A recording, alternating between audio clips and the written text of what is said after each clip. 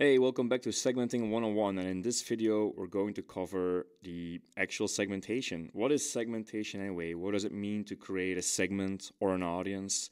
And what does it have to do with filtering? Well, I just use a lot of interchangeable terms, frankly. Basically, whenever someone says creating a segment, what they mean is really create a list of records with certain column headers, and probably that list is going to be created based on a few filters.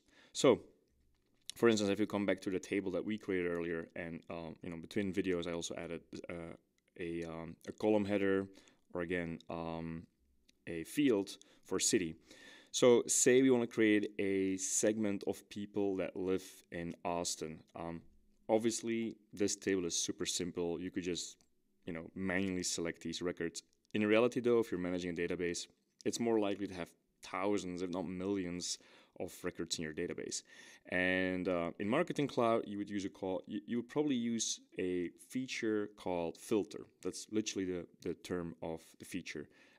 Something we've created content about before, but basically taking out the people who are not based in Austin in this example, like Antwerp and New York, that would narrow it down to our segment.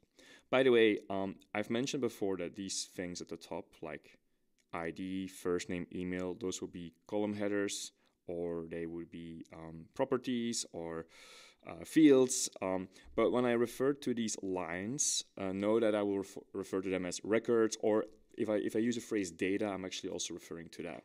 So that's relevant because we basically want to reduce the amount of records.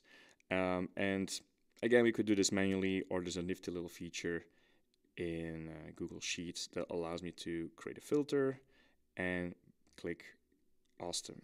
Boom, and that's it. This is the most basic version of segmentation there exists, and so know that segmenting and filtering is very closely related. That's it. See you in the next one.